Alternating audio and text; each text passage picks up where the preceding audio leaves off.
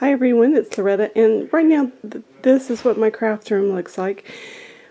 It actually looks worse than it is because right now I have things pulled out of my closet.